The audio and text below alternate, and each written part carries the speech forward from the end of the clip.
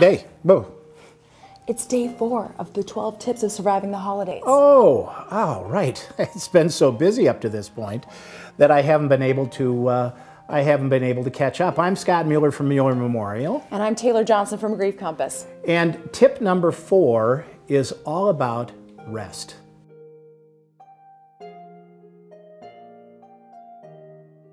Getting a good night's sleep and staying well rested during a busy season, and any season for that matter.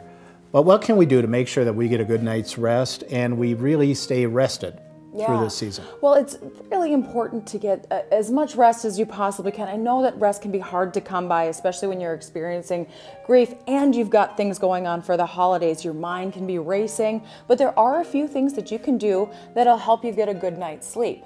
So one of the things that one of my favorite things to do is to just create a routine before you go to bed that involves, maybe washing your face, brushing your teeth, reading for a while, just creating a consistent routine for that about half hour before you go to bed so that your body learns that we're starting to shut down now. It's time to shut down and get some rest. I think a part of that routine too, that a lot of people say, whether you're under the stress of grief or not, is to limit your screen time during this time too. That's a huge thing. A lot of people see using Facebook or social media or watching television as relaxing before bed, but that blue light can interrupt your brain's rhythm that's telling you it's time to go to bed. This false light creates a little bit of disruption for that. So if you can turn off your screens about an hour before you go to bed, that'll help you get to sleep better. And then if you wake up during the night, really resist that urge to turn that thing on during your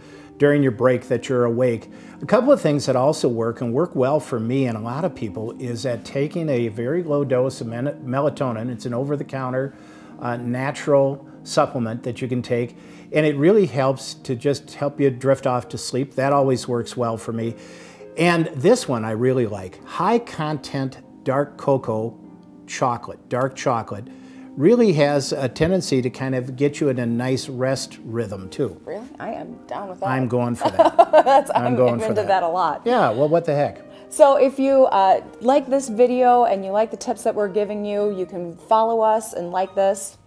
And for all of us at Mueller Memorial and Grief Compass, we wish you and your family a very happy Merry Christmas.